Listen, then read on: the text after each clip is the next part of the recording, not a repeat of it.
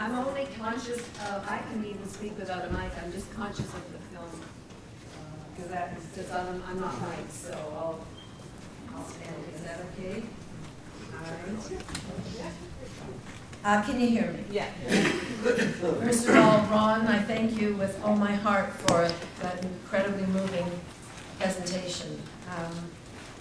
Emma and I had the privilege and honor of visiting Amjuan for the first time recently, and I found the bond with you was immediate, and we were two souls in search of justice, and we recognized each other, and it was an incredibly moving visit. The most moving part of a visit to Amjuan is to go to the small cemetery where Ron's family are all buried, plus many young people who died way before their time, and to stand in this sacred place and to look around, and it's just what you saw. It's just, we're surrounded by the petrochemical industry, and it's a travesty, and yet it is no less sacred for that. It's perhaps more sacred because of what you've maintained, and I thank you.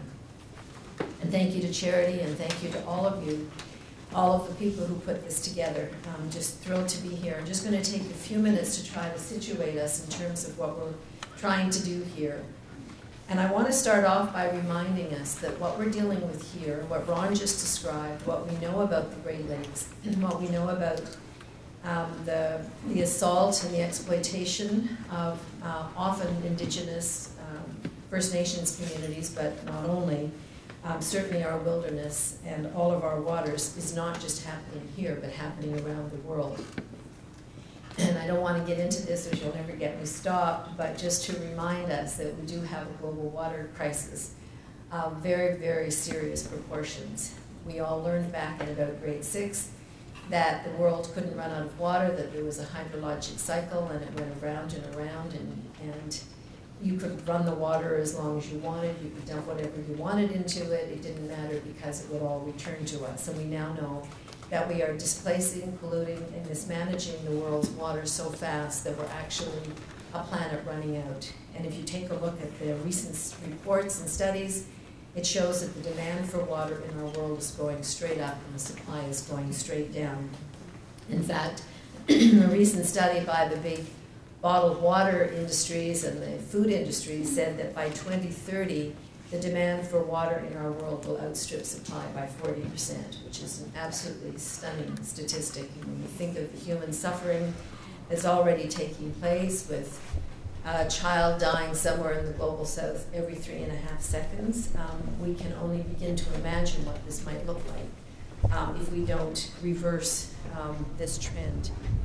And for the Great Lakes, a study on groundwater taking said that if the groundwater is being pumped around the Great Lakes at the same rate as groundwater is being pumped around the world, the Great Lakes could be bone dry in 80 years.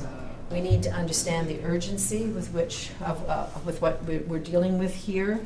We need to understand that it's not just pollution and not just climate change and not just over-extraction and so on, but it's the accumulative effect of serious neglect and exploitation. So we're here today to say that the existing governance system for the Great Lakes and for our watersheds in general is not good enough. It's not sufficient. Governments have basically been failing these sacred waters for many years now. We're also seeing growing exploitation of the Great Lakes. Ron has graphically described the past, but the future looks in many ways worse. I mean, we're looking at, on the Canadian side, a 5-fold increase in the tar sands, which means more piped bitumen to Great Lakes refineries. There are already 17 refineries on the American side of the Great Lakes refining, so-called refining, bitumen from the tar sands. And we're, of course, fighting fracking around the lakes and the desire to see pipelines going in, under, and around the Great Lakes as a conduit for this energy corridor. Now, this is part of what I call a dueling vision of the Great Lakes. There has been wonderful work done by some governments. Some officials have cared very deeply, certainly many environmental organizations, many community groups, but it has simply not been enough. because too many leaders, political leaders, corporate leaders, and so on, see the Great Lakes as a resource for their pleasure, their convenience, and most importantly, their profits. And this has been the story since the Great Lakes Seaway, the St. Lawrence Seaway, was opened up. It was opened up for shipping, for trade, for the expansion of this area in terms of being an economic powerhouse.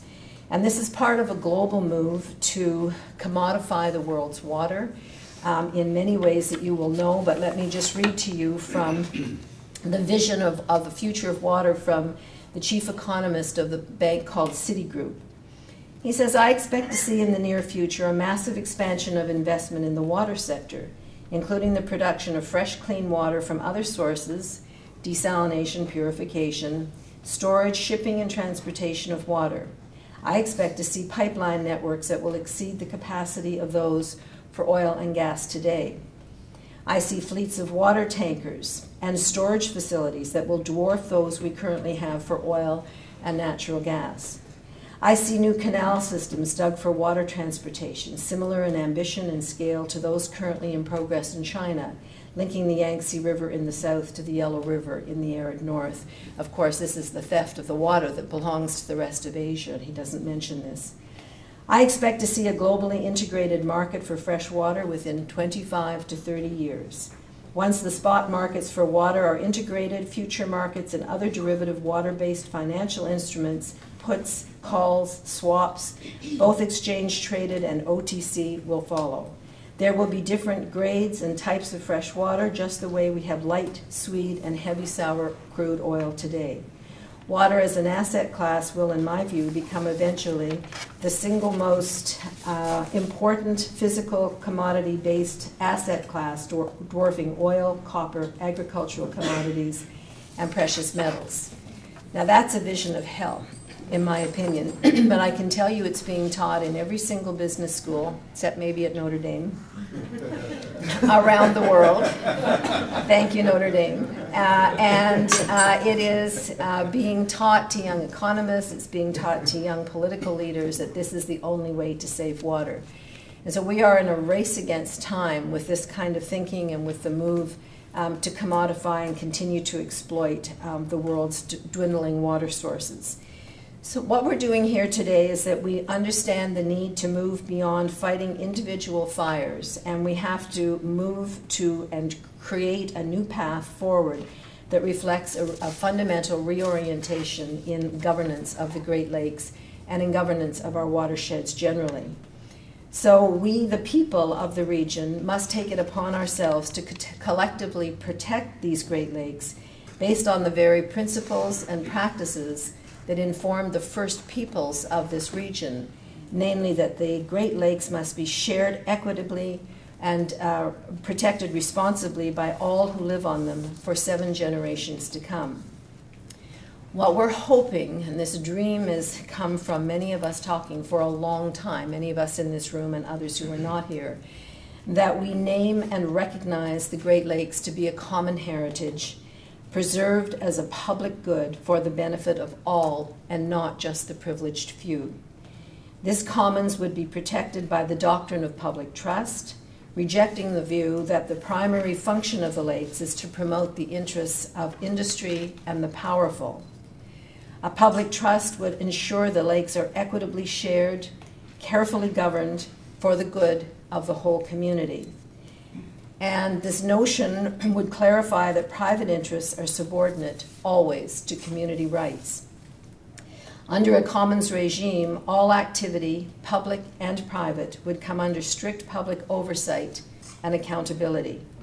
And it would operate within a mandate whose goals are the restoration and preservation of the watershed, as well as water justice for all and those who live around the lake.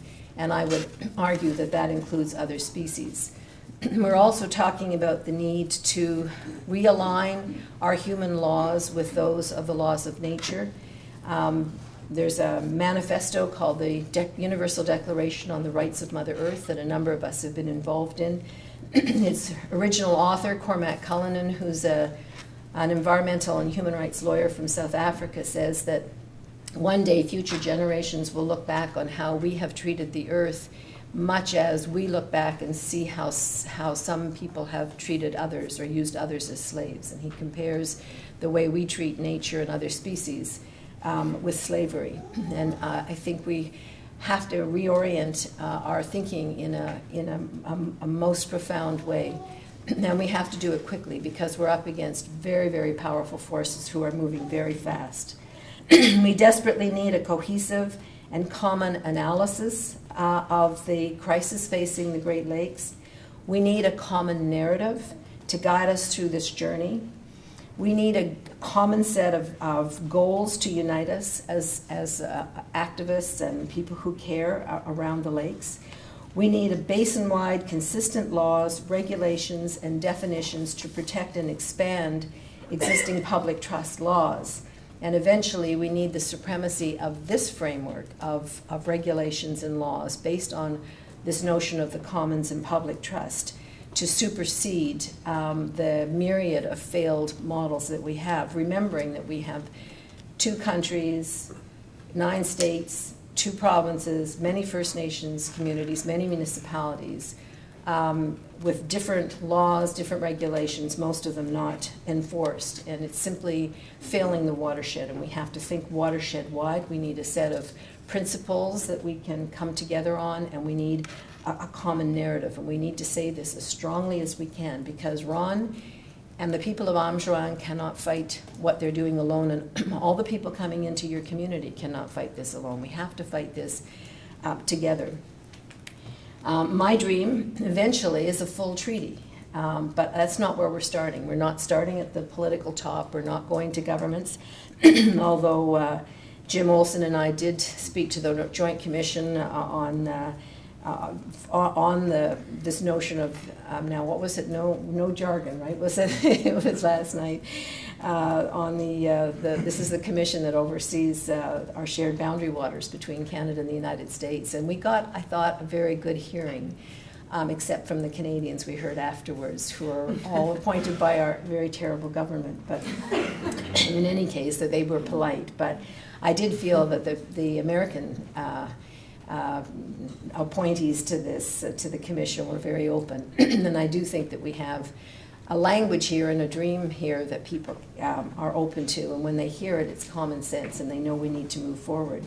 But the starting point is not with politicians or senior governments, but with the communities of people who live on and love these lakes, and the need to strengthen their, what I call, right to care. I have a friend who talks about the right not to know, what it's like to be living in an area of privilege and not have to know what's happening to how many girl babies are born.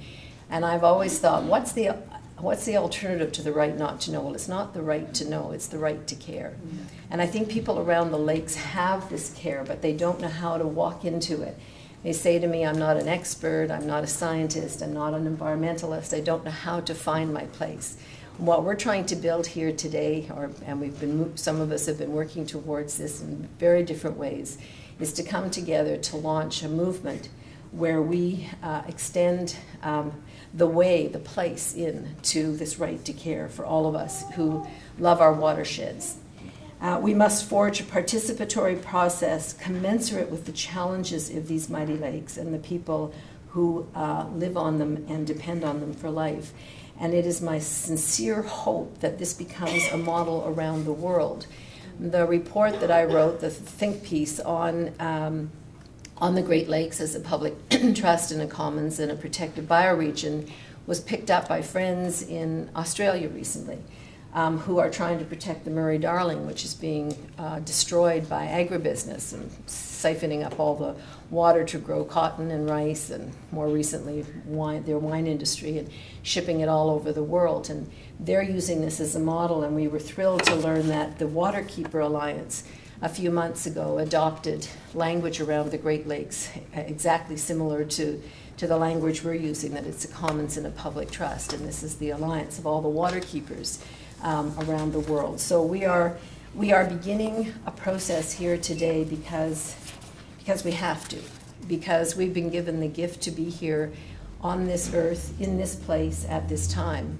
And it is work that has called our name. And We must learn to care for each other, to love each other, to support and trust each other, and to build something that's greater than the forces that are trying to destroy our lakes and our watersheds. We have to do this because future generations have every right, the same right that we do, to breathe clean air and drink clean water. This is the work that calls our name, and I thank you very much for the privilege of being here.